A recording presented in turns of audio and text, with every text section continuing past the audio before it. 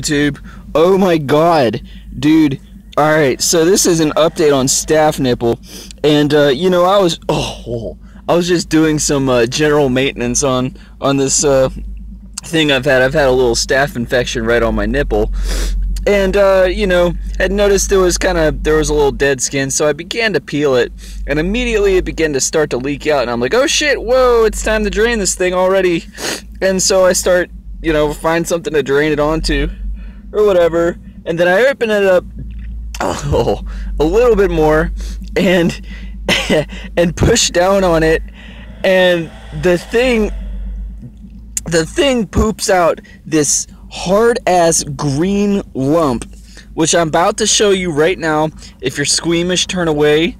Otherwise, this is what the hell my nipple just squished out. This thing is like, see, there's my thumb right there, okay? And then there's this fucking alien booger thing. Mind you, this is really hard. I don't even want to touch it because it's so gross.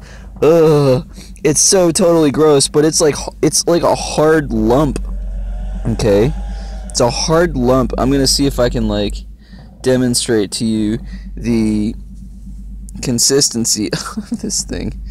Yep, there it is. Okay, so see how it's like, it doesn't completely give, you know? And it's not quite like a booger, but it is like a booger. It's much harder than a booger. Let me tell you that much. Ew, so nasty, dude. Oh my god. Alright, I just had to, hey, maybe I can capture more of this. I don't know. Whoa, I bet it's super gross. It's bleeding. It's bleeding. Yeah, it is. Alright, I think we're towards the end of this saga, though. Oh my god, my nipple just gave birth to a fucking booger alien. Ugh. That's literally all this video is for, so yeah. Things that you can do while you're living in your Jeep. Woohoo!